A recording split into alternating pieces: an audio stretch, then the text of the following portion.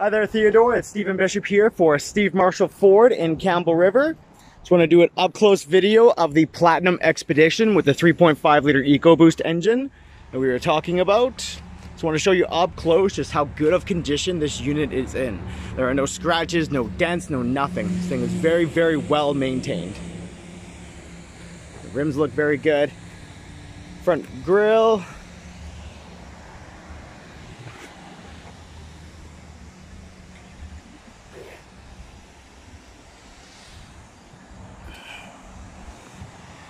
No cracks in the windshield, nothing.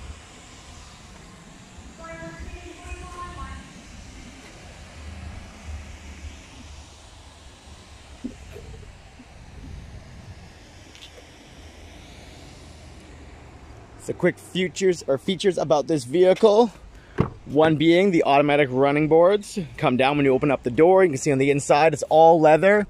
Got DVD screens in the back seats. Seats 7 people very comfortably. Right now the seats are down in the back, giving you tons of storage room. You can fit a lot back here.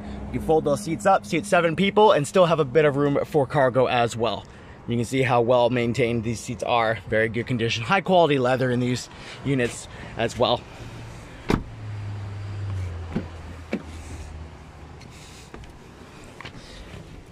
Show you really quickly here. It's got memory seats for 2 people. You can turn the engine on. It's gonna move the seat into position, the steering wheel into position as well. You got air conditioned and heated seats, full-size touchscreen with navigation, trailer brake controller, easy switch for automatic 4-wheel drive, high and low, dual zone AC, good size moonroof as well. Just another quick look of the back here to show just how much room is back there.